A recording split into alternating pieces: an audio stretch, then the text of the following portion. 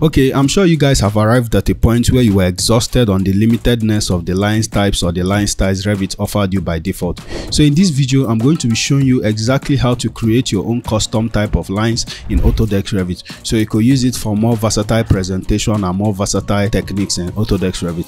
So if you haven't done so, make sure this is the video, you hit the subscribe button, also hit the notification bell to get notified once we release new videos, hit the like button and like this video, share it with your friends because it's helpful. And with that out of the way, we're going to jump right into the main content of this video. Alright, so usually in Revit, if you want to create some lines, you could just go to annotate and you could click on detail line.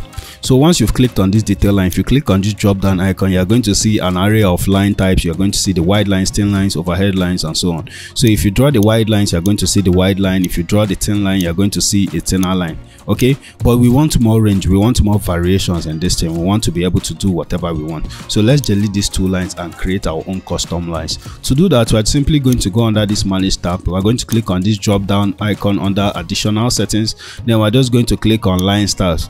So once we click on line styles, we're just going to click on create new. So let's name this new line 1. Okay, so once you've given this new line a name, we are going to click OK. So you are going to look at this column here and you are going to see all the parameters you can edit. Let's say we want the new line thickness to be very thick. I want the thickness to be at 10. Then I want the color of the line to be blue. I could just click on this color and I could change it from black to blue. Let me just make sure it's blue. Click OK.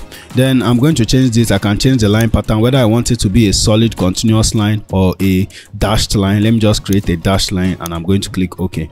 So now if I go back to annotate again and I go to an detail line, so if I click on this drop down icon, I'm now going to see this new line I created. So let me just click it and draw it. So you can see I've just created a new type of line. Okay, so let's do another example one more time. So let's go to manage. Under this manage additional line, we are going to click on line styles. So we're just going to click on new. Let's call this one new line 2. Okay, then we're just going to click OK.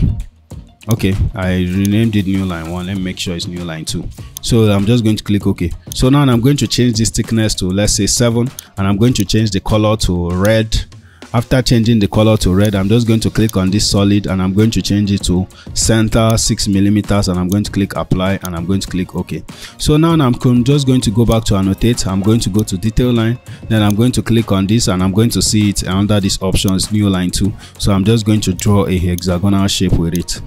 So as you can see, you could use this and create any kind of line you want in your presentations. You could do a lot of stuff with it, and it's just helpful overall as a BIM professional and as a presenter. If this video was helpful, make sure you hit the like button, subscribe to our channel for more content like this, hit the notification bell to get notified once we release new videos, because we do that on a weekly basis. And without out of the way, I'm going to wish you a goodbye to the next video.